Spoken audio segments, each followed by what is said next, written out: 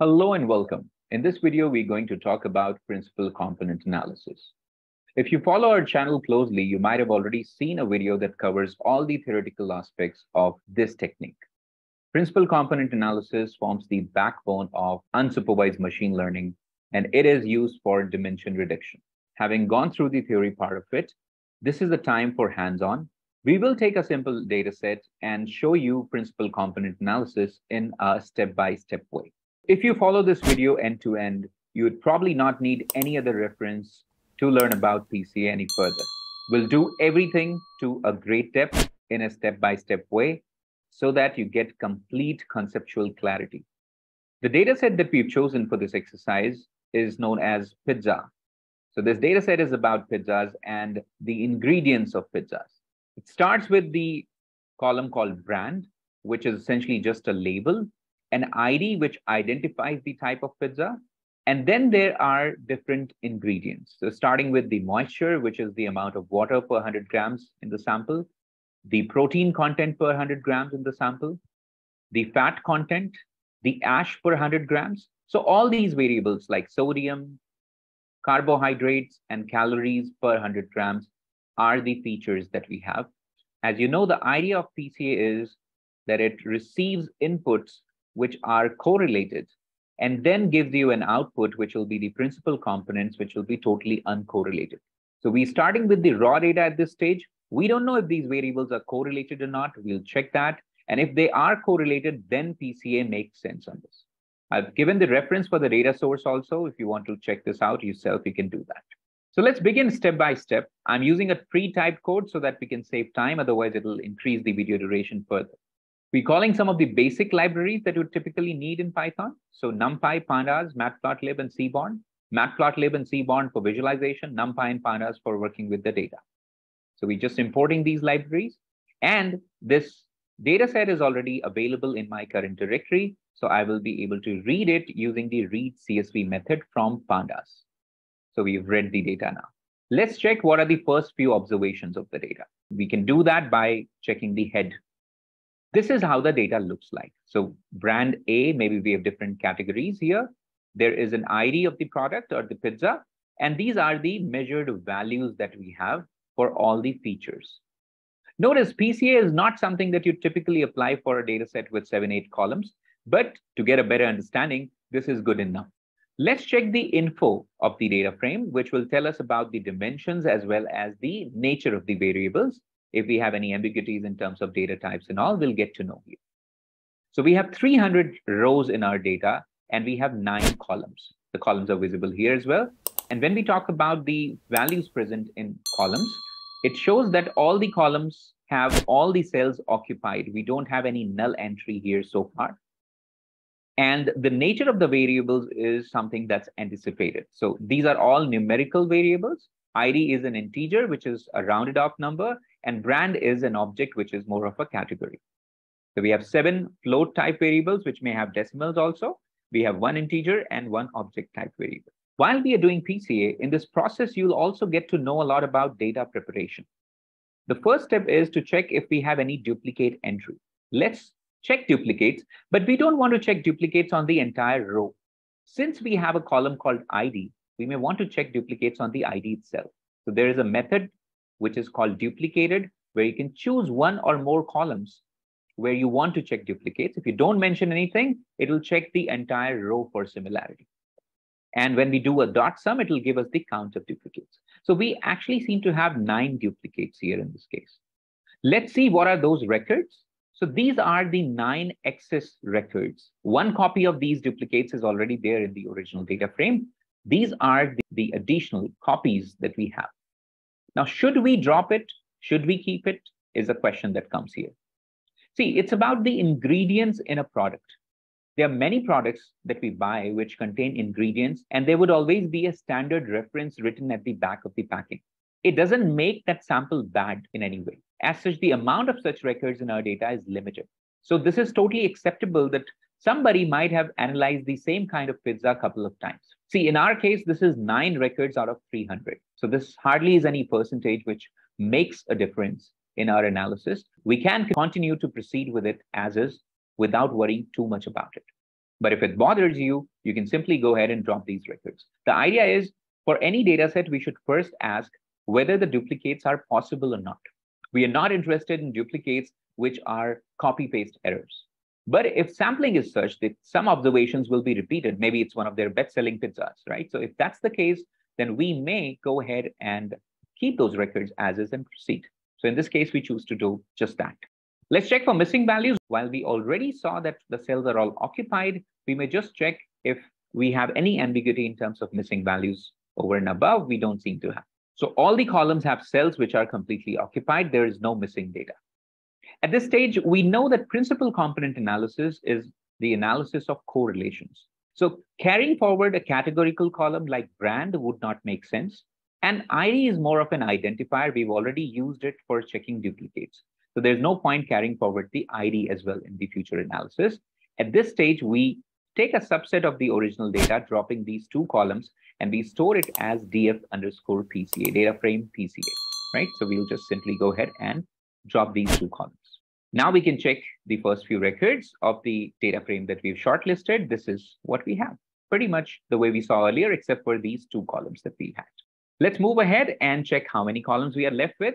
So it may not make sense right now because we can easily count it. But if you have too many columns, you may just want to check after dropping a certain number of columns, what are you left with? Now, since all the columns are numerical in nature, particularly float, there is a recommended visualization type for such columns. We may want to use box plots to check if our data contains some extreme values and what are the data distributions like. Since we are going to do the same exercise with all the variables, it'll be wise to put this through a loop. What it'll do is that without writing codes multiple times for the same task, we can give it to the loop and it'll do the job for us. So what we are saying is that we will select all the columns from this PCA data set. This will return a list of all the features, and we are iterating over it. We are saying we'll go over the length of all the features, which means whatever is the number of features, we are going to go over that list. And we are dividing the plotting area using subplot into 2 rows and 4 columns. See, we had 7 columns, so this can be accommodated into 8 blocks, right? So 1 block would be empty. That's totally fine. We are doing the index as I+1 because when we iterate over a list, the indexing in Python starts with 0. But subplot does not understand the 0th plot. So it will start the indexing from 1 itself. That's why we are adding 1. So when we enter the 0th value of the list, it will be our first plot. And which plot are we looking at? We are going to look at the box plot from this data frame. We are giving the title also dynamically. We will be taking this as a placeholder where as we are iterating over a variable, it will bring its name there. And this tight layout is being used here to ensure that all these plots are nicely separated. So let's run this and see what happens. We got all the plots. So we seem to have some variables which are free from outliers, like moisture, like protein, like ash, like carbs, but there are variables which seem to have outliers. This is a separate discussion how we should go about treating the outliers. In fact, we've done a sequence of videos on data preparation itself. You may refer to that. But for now, the motivation for us is to learn PCA.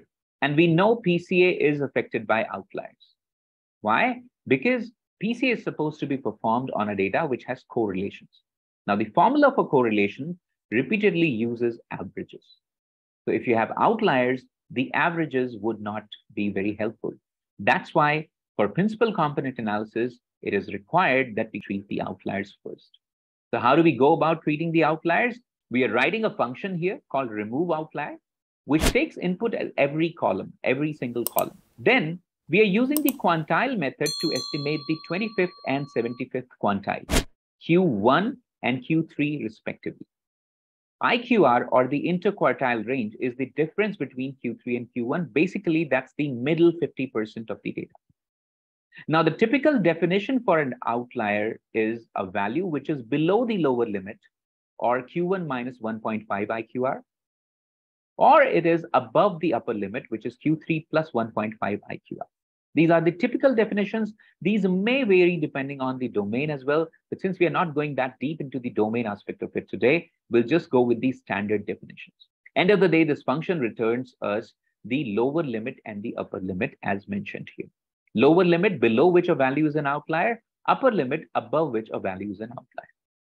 Once we get those values, we will do the treatment. So let's first write the function, which kind of takes the input as the column and returns these values. And now let's see how do we use this function. So what we are saying is that let's apply this function to every single feature. Once again, if you see, we're using a for loop.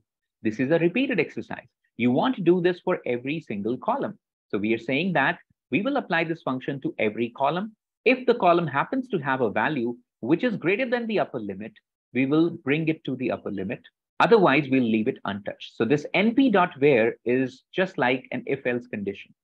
If this condition is satisfied, then we go with this alternative, else we go with this alternative. Only if the value is greater than the upper limit or less than the lower limit, we bring them to the upper limit and lower limit respectively. Else we leave it untouched. This technique is known as winsorization.